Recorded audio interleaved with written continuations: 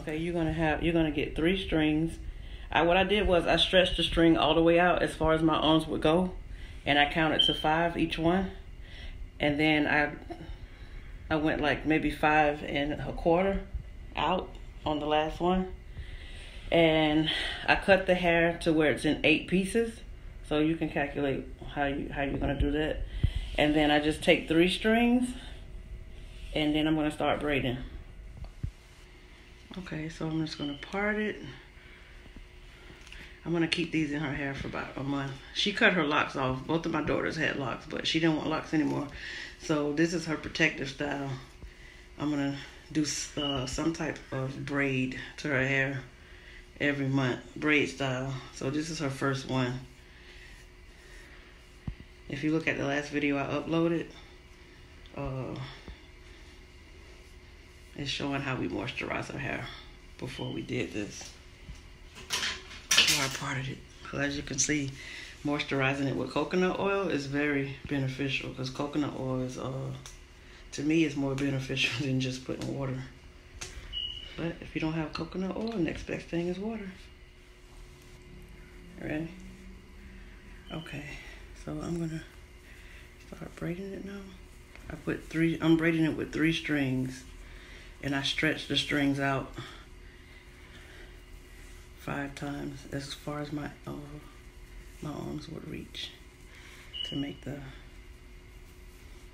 strands.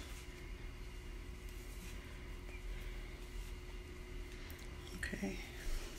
And this is 4C hair. Okay. And yeah. I don't braid perfect, y'all. Only sometimes. I can plait though, but this braiding thing, honey, as long as her hair is protected, she don't really care, and I don't either. You doing your chin up?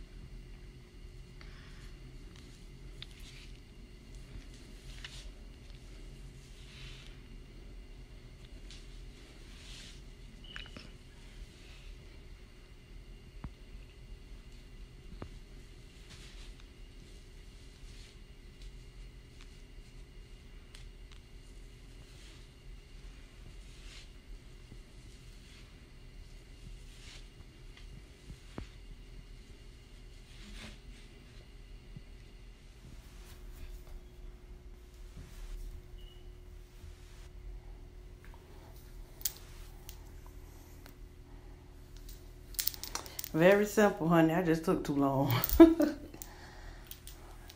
what happened when you always got stuff to do. She's gonna finish putting the beads in it, and yeah, cause she can do that herself, boo. Right, Lou?